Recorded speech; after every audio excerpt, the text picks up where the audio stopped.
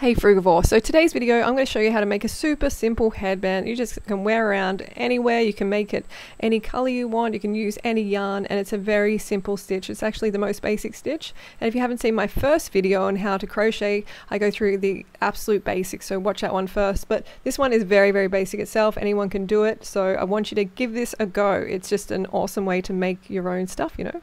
And just a disclaimer, I'm not an expert in any way. You know, I make errors, and I don't know, looks like there's a lump there, but it really isn't. I don't know why it looks like that. But I'm not an expert, but I am, you know, experienced enough to make a headband, and you can do this too, no problem at all. It just takes a little bit of commitment, a little bit of time, and you'll get a great result.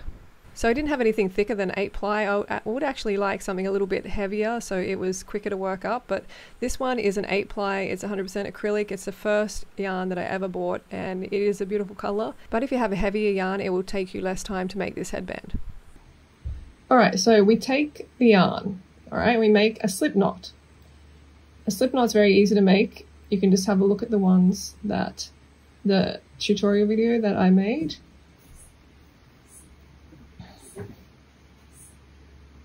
So my fingernails look a little manky there, just because the studio lights are like yellow, so it's making my fingernails look yellow, but anyway. They are clean, and we're doing a slip knot. That's it, and I did it in my tutorial. If you want to see exactly how to do it, it's not hard. Alright, you will get the hang of it. Okay, so, and then the hook goes through the loop, like that.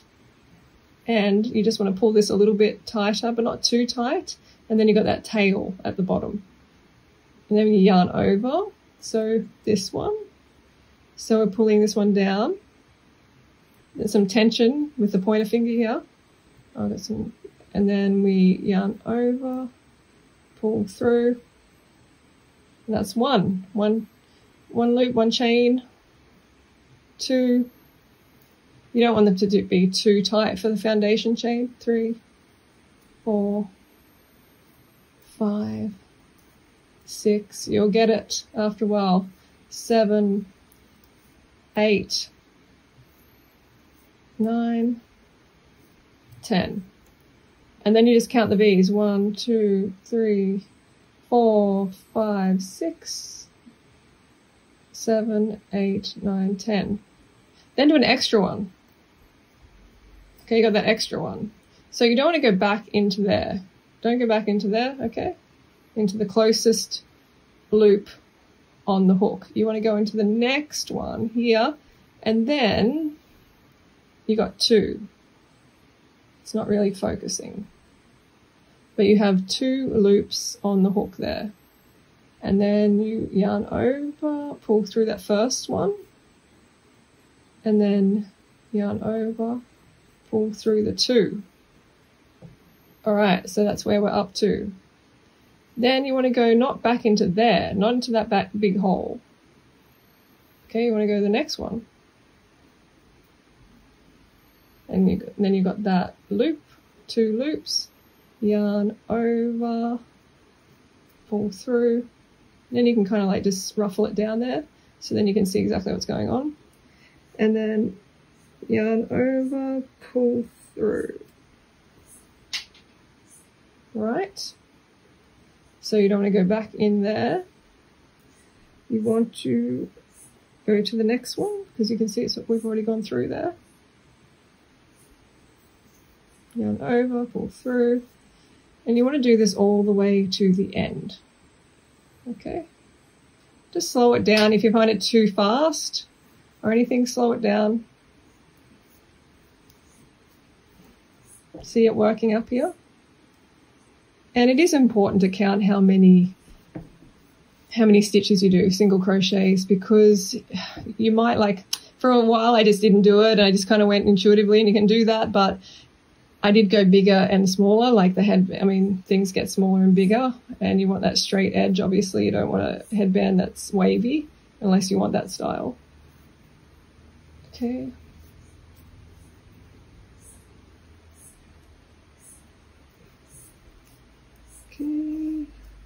Keep going. Oh, by the way, this hook is a 4, size 4, but that's too small really. I don't need a 4, but I was using my other hook, but it wasn't really working so well, and this one glides a lot better for now. And okay, we're at the last, like, there we go. We only have this one to go through, so we'll just do it the same. Just the same. Okay, so then we have this. We have some progress. All right. We're gonna change directions here. We're gonna flip over. So we want to do one chain. Always do one chain because that's the height of a single crochet. If you don't do that, it's not going to be the right height. So then you just flip. You can pretty much just go either way. It doesn't really matter too much. Just be a bit consistent, I guess, on what direction you take. And then we have to go into the first, basically the first gap. You see, they're not in there, but it's going to be obvious when you pull it apart. See that first one? You can see an obvious hole there. So go in there. Get in there. 1, 2, 3. Okay, you got the 3.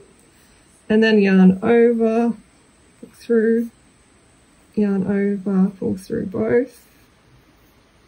Right, we are starting, so it's going to keep that straight edge there.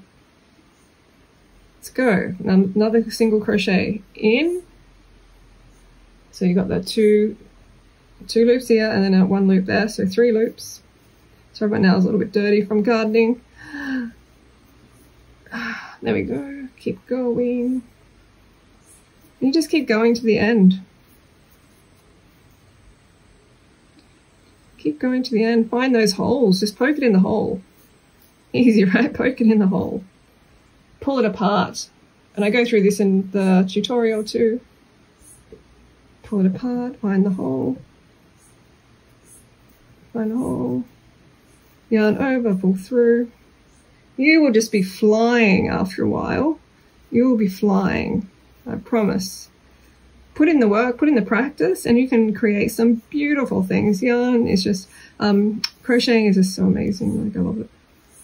And I haven't done it actually for a while, so I'm a little bit rusty, but I want to get back into it.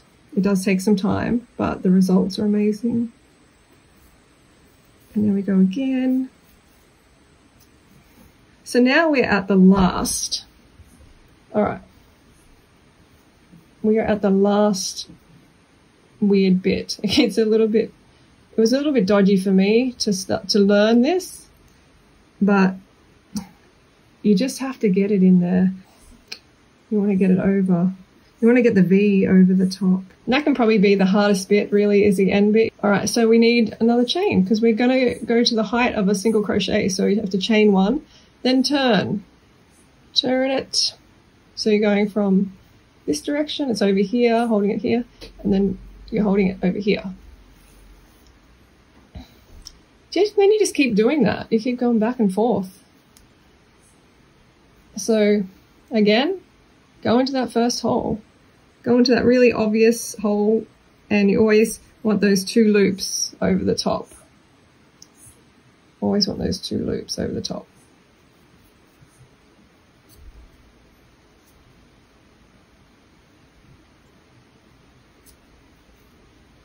Okay, we go again to the next hole. Very obvious holes, big holes.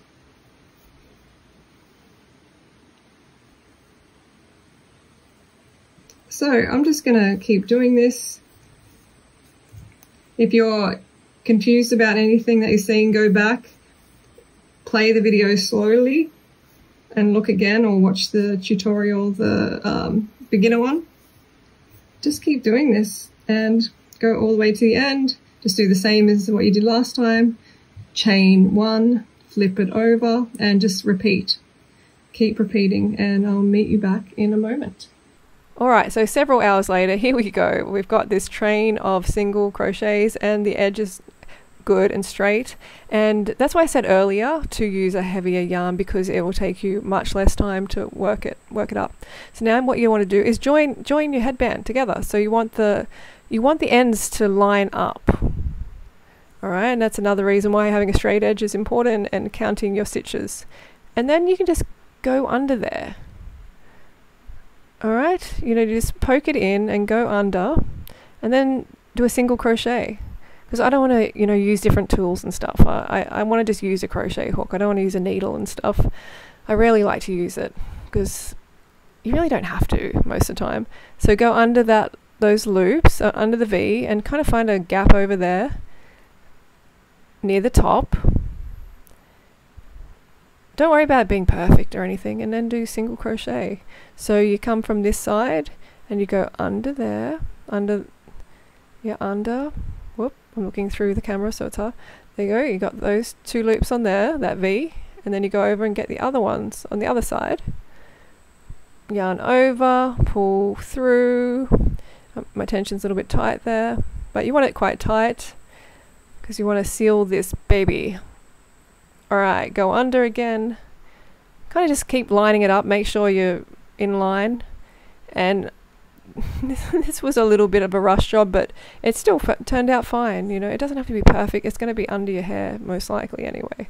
And see, you can see the stitching coming together there. So just continue to line it up, get the tail out of the way. Alright, and just continue to do single crochets. Go underneath. There you go, underneath those two. Loop it over, pull through. It becomes very easy. It's a very easy, fast way to sew without having to get a needle and worry about changing tools and stuff like that. Just continue on right to the end.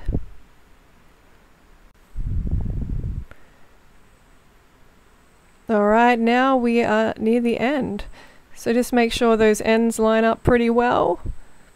As good as possible, but it depends. If you're wearing it under your hair, doesn't matter too much, but we want it to be as neat as we can. And I might be just one stitch out or something. Could have been a little bit straighter. But as you can see, it's pretty seamless. Pretty seamless. So,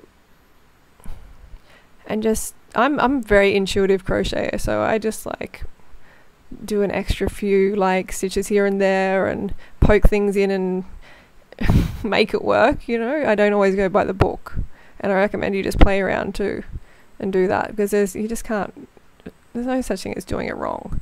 If it works out, it works out. There you go. It's not bad, not bad.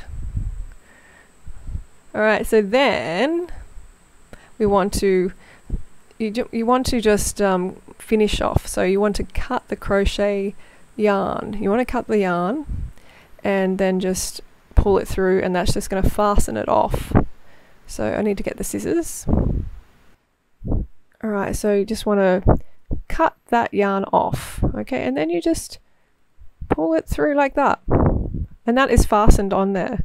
That's not going to come undone. And I just like to tie it here, tie the ends a bit.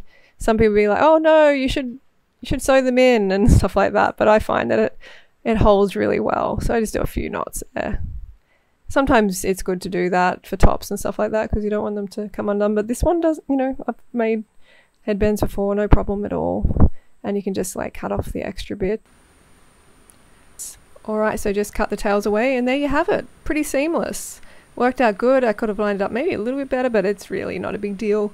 And there you have your headband. If you made the headband, definitely let us know in the comments below, or tag me on Instagram. I'd love to see your crochet work, and I'd love to make more crochet videos, but they can be time consuming, that's for sure.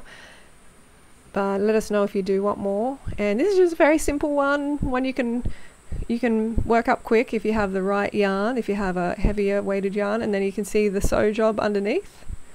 And it's really just very handy keeping that hair out of your eyes, or if you're living in a cold area, keep those ears warm. For me in the tropics, it's definitely not important to keep my ears warm. But that's it. Yeah, that is our crochet headband.